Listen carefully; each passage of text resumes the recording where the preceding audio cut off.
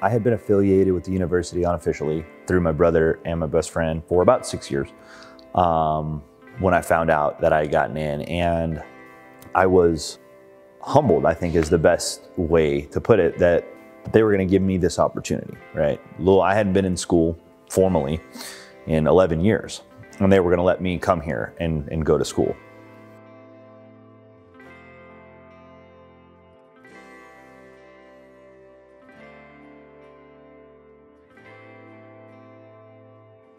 In 2003, I joined the military.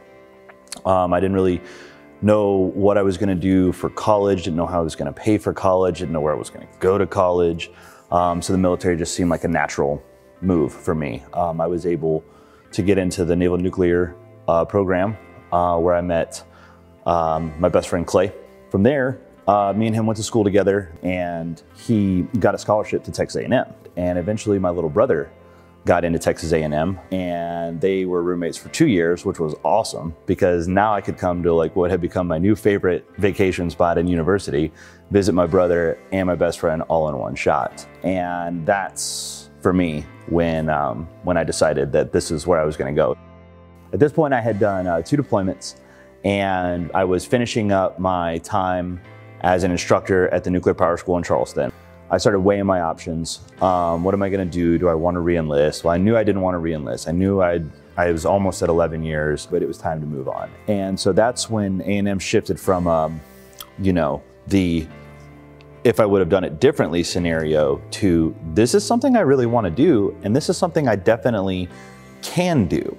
It's just a matter of doing it. You know, I gotta figure out what I gotta do. I gotta check my VA benefits. I gotta figure out, you know, how to get into college. The Veterans Resource and Support Center played an integral role in me getting to Texas A&M. Actually, the VRSC had told me about the Aggie Ring Scholarship program and told me that I was a strong candidate for it. So I applied for it and I got it. My other big concern, which was dispelled immediately, was that I was gonna be the old guy. Since my little brother was involved with Aggie transition camps, he wanted me to do T-camp. I'm almost 30, I'm not going to camp.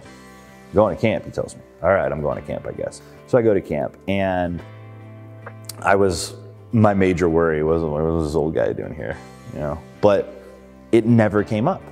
Everybody in my little DG group was fantastic. So much, I had such a great experience at camp that I actually applied to be a counselor with that organization, and my counselor for my DG ended up becoming a chair and selected me to be one of his counselors. So that was kind of like my first year at A&M, was getting back into the college, kind of working through my anxiety about being a non-traditional student, and being involved with Aggie transition camps was something that was absolutely integral to the success of me getting over those feelings. I say that the one thing that is unifying across everything is that we are all Aggies here at Texas A&M. And I think that people identify with that sentiment in a way that could put differences in a more marginal category. People could be afraid that they're the old guy. And as a non-traditional student coming from my first experience, I was immediately shown that this is a family here at Texas A&M, and this family wants to help everyone in this family and people outside, but definitely people within. And if you're an Aggie, you're here, that's all that matters. My name is Stark Purdy, and this is my Aggie story.